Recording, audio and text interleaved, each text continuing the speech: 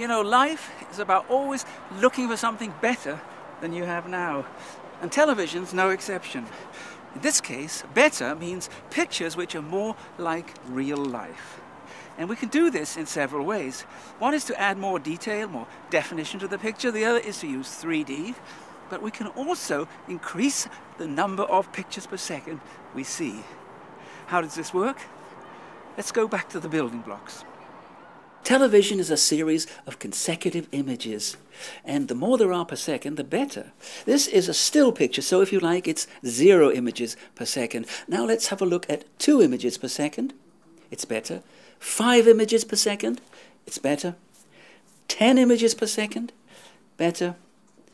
25 images per second, it's looking pretty good. And you know, in television, we also use 50 and 60. So you may wonder why we might want to increase the number of pictures per second beyond these kind of values. There are good reasons.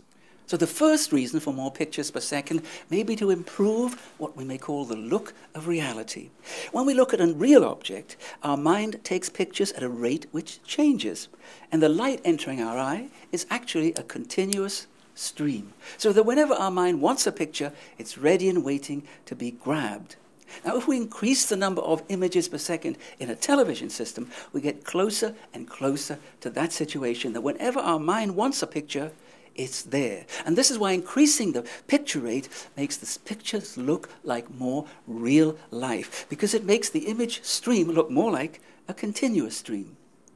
Now, there is a second reason for increasing the number of images per second, and we may call this improving the way movement is seen in television. Now, we can create movement in a scene very simply just by panning a camera across a scene. When you do this, you'll see that there is judder in the pictures. This is because we simply don't have enough pictures to make the motion go smoothly. And here's another way to show you how number of pictures per second affects the movement that we see on television. Have a look at this bicycle wheel. Now, if I turn the wheel very slowly, you'll see things exactly as I do, with the spokes moving round.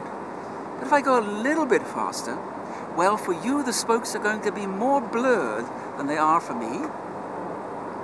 And then if I go really fast, for you, the spokes are going to appear to move backwards.